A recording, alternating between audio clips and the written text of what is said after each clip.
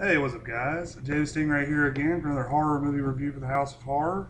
Got a good one for you today. This is Body Parts from 1991, and this is one I used to watch a lot on VHS. Used to rent this a lot, and this really brings back fond memories of that time period in my life. But I started when I watched this movie like last week sometime. I was thinking about it. I said, man, I really need to start doing a series of videos on 90s horror because it seems like it's become a current trend of a lot of folks, on YouTube and other places to kind of shit on 90s horror. And, there's a lot of stuff. I mean, I mainly grew up in the 90s. I was born in 1980, and I mainly grew up in the 90s. So a lot of that stuff I hold near and dear. It may be kind of, shitty and dated now, but a lot of that stuff I think is really cool. People really just don't remember any of the 90s except for the Scream stuff these days. And I think there's a lot more to it. So I may start doing a series of videos on 90s horror movies, but this is a really good one.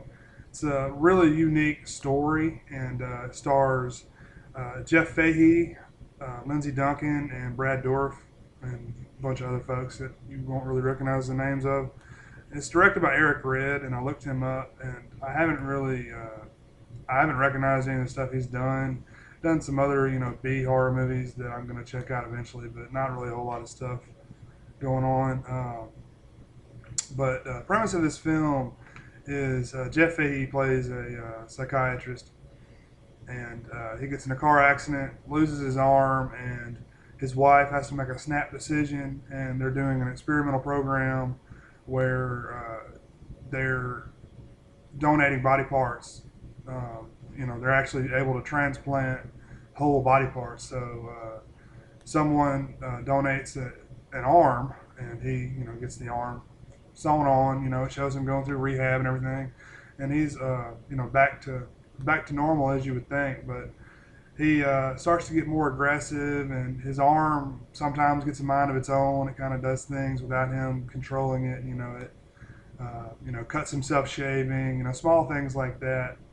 And he eventually learns, he does some research and learns that this arm came from a death row inmate, a prisoner, and does some more research and finds out that not only did he get the arm, but another person got the other arm, and then another person got both legs. So he finds those people, and they're having similar issues, and they kind of bond over that. But basically, he figures out what's going on at the end of the film, and so I won't spoil any more of the film. Ending's really cool. You won't see it coming, and I don't know. It's just really good writing, I think, is what sets this one apart. And of course, Jeff Fahey, Brad Dourif, great actors. Worked in the horror genre quite a few times themselves, and just really enjoyable film. I get a big kick out of it still today. It's a fun watch. There's some decent gore effects in there. Not really a whole lot going on, but when it does have some special effects shots, they look good. But yeah, I'd highly recommend this one for a rental. Or if you can find a cheap DVD, check it out. Let me know what you think. But I think this is one that needs to be talked about a little more because it's a good film. Anyway, thanks for watching, guys. I'll see you next week. Peace.